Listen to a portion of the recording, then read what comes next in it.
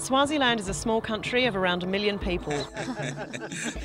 Like many of the 200 million who live in southern Africa, many Swazi do without electricity.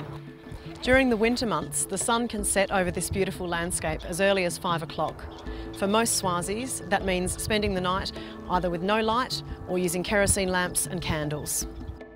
With Nokero light bulbs, Swazis are able to illuminate their homes using nothing more than the power of the sun. Just by hanging the light bulb outside their homes during the day, gives them up to 6 hours of clean white light. A lot of school children need to use candles or kerosene lamps when they get home from school. With their clean solar-powered light bulb, they're not having to breathe in smoke or any fumes from the kerosene lamps. Can you see this? Look. So this one slides sideways.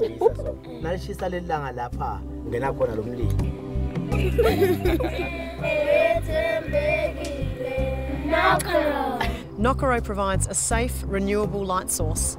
It's inexpensive, it can be hung outside and charged during the day, and provides up to 6 hours of clean white light at night.